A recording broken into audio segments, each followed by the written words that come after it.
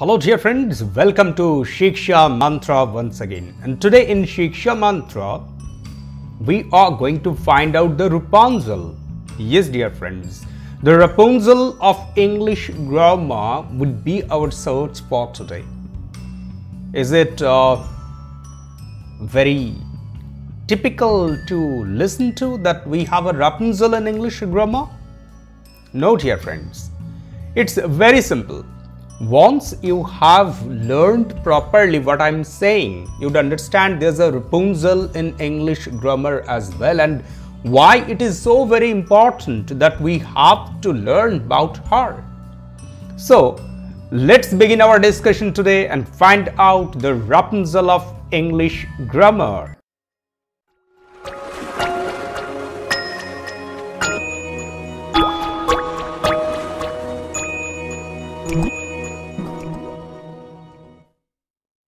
Yes dear friends, when we talk of Rapunzel, who is a Rapunzel and what was her story, you know everything, so I'm not going to tell you the story, but only I'm going to tell you something about her.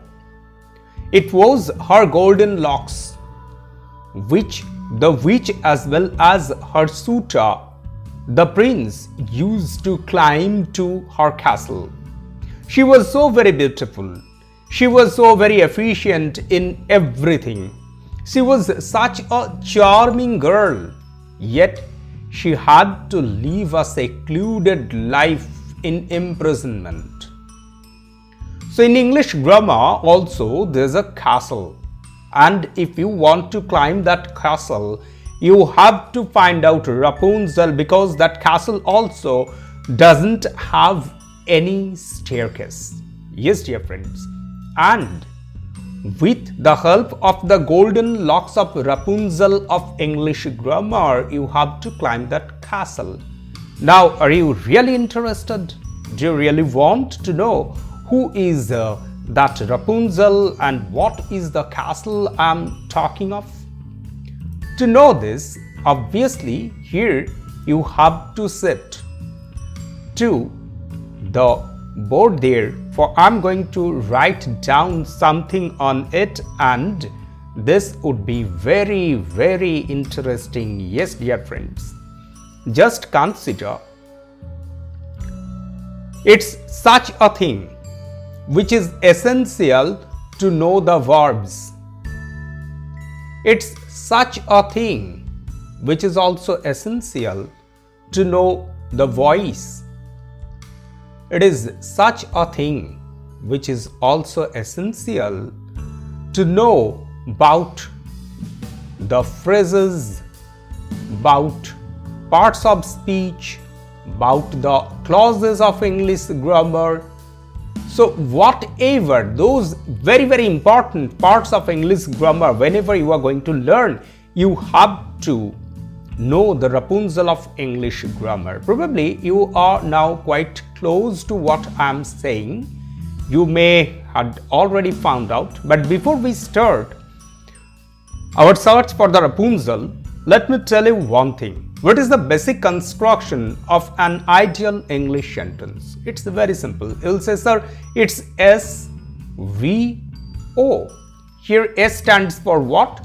You know, S stands for subject, V stands for verb, and O stands for what? O stands for object. But when we discuss a sentence, and obviously when we discuss about English grammar, we discuss so many things about the subject, about the verb. Most of the time our discussion remains verb centric, and from that verb, obviously subject also gets some focus because there is subject verb combination. The conjugation of a verb is dependent on the form of the subject. That's why we discuss so frequently regarding the subject and the verb, but the object, what is this? Most of the time we don't discuss so many things about objects. We don't keep objects in focus. Yes dear friends, those objects are the Rapunzel of English grammar. Now why I am calling them Rapunzel? Whenever you focus on object, you would learn about the verbs. For without learning about the objects, without finding out the objects, you can't complete your discussion of the verb. You won't know whether the verb is transitive or intransitive if you don't have a proper knowledge of the object. And also, without finding out the proper object, it's very difficult to do something in voice changes. Very frequently, I have found my students, they make mistakes in voice changes because they fail to find out the proper object of the sentence. Yes, dear friends. And the objects are also very much related to phrases and clauses. Why? Obviously, I am going to discuss about this. Look, when it comes to object, you have some options who can be the objects of a sentence. Obviously, a noun can be the object of a sentence. When I say noun, it means a pronoun can also be the object of a sentence. So, nouns and pronouns, they can be the object of a sentence. And again, obviously, a noun phrase can be the object of a sentence. And the same way, noun clause can be the object of a sentence.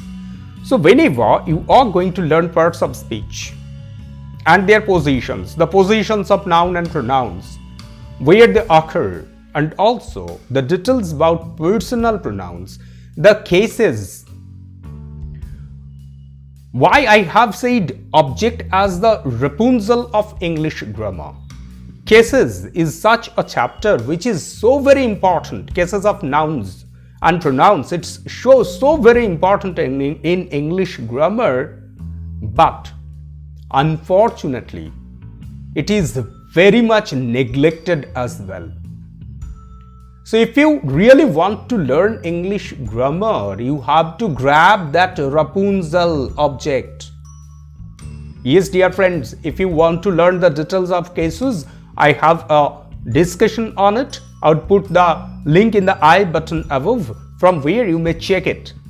You have to learn it. It's very important. So for your learning of nouns and pronouns, that is parts of speech, object is essential. On the other hand, when you learn phrases, noun phrases are so very important for your discussion, and there, without your knowledge of object, your learning of noun phrases will remain incomplete.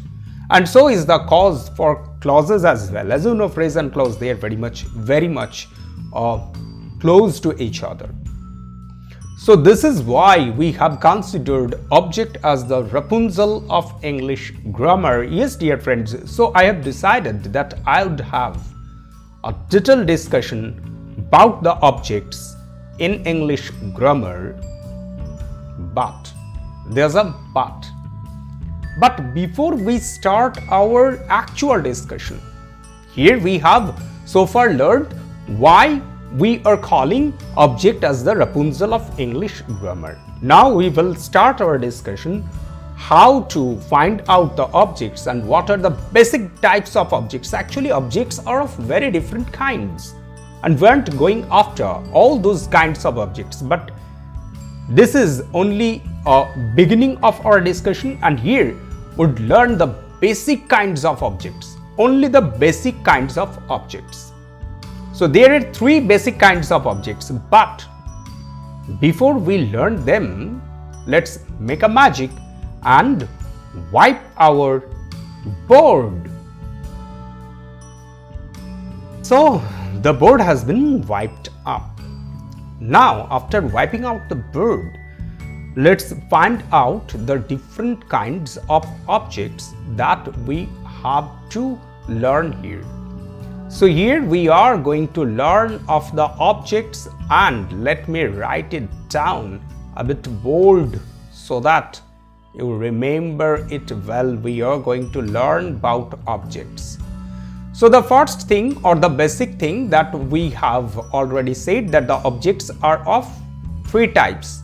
The first is direct object.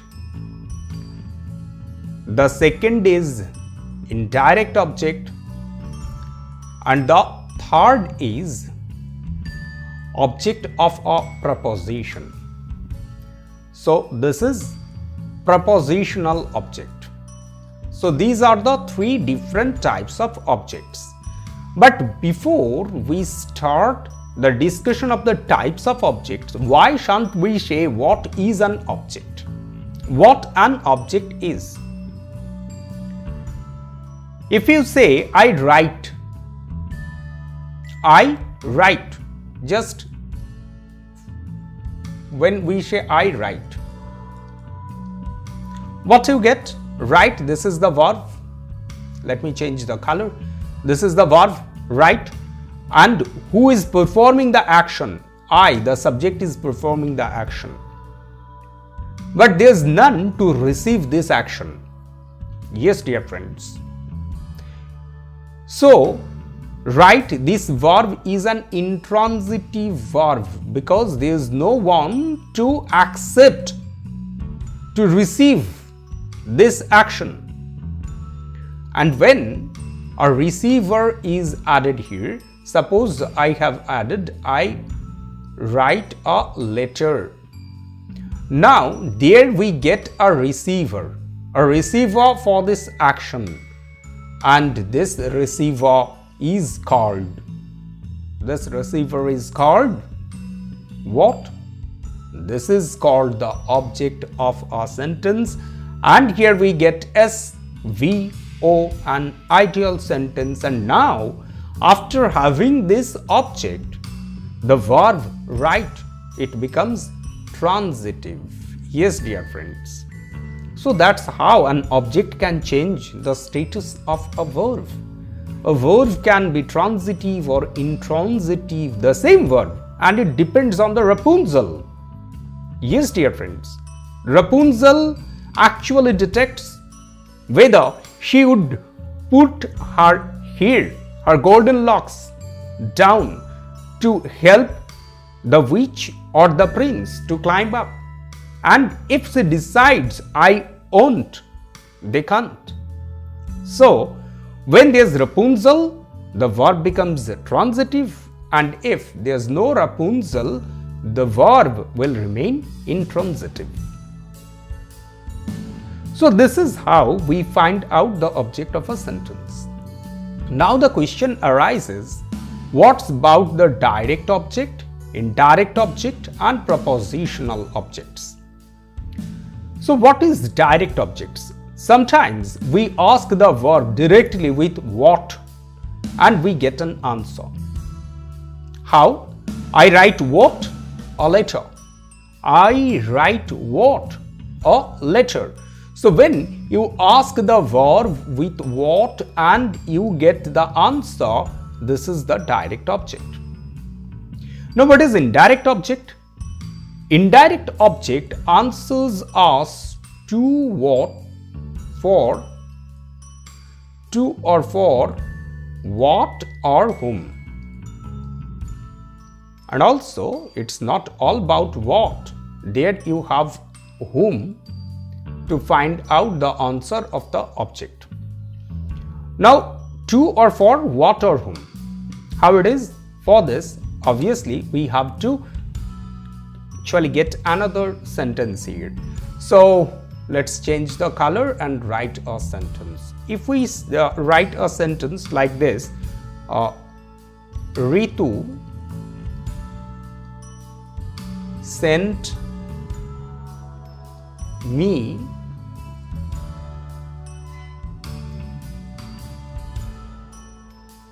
a mail. Ritu sent me a mail. If we consider this sentence, here the mail is sent by whom? By Ritu. So this is the subject and this is the verb. Now Ritu sent what? Obviously a mail. So this is the direct object. Mail to whom? Me. So this is the indirect object. Probably you have found out what I have said. When you ask the verb with to whom or for whom, to what or for what, you get indirect object, and when you ask the verb with what or whom, the answer you get is the direct object. And at the same time, a single sentence can consider both direct object and indirect object. Yes, dear friends, you have to consider whether these two objects present in a single sentence, whether this is a sentence with double objects. And you know, this is very important. Very frequently we use this form. Normally what we feel? Normally we feel we have to use an object in a sentence because we know the structure. There it is, SVO, but there can be DO and IO and DO. That means direct object and indirect object together in a sentence, and we call them sentences with double objects. Yes, dear friends, and then comes the propositional objects. How it is? So if we write Ritu lives, look, the sentence remains incomplete. So here we are extending it in a village.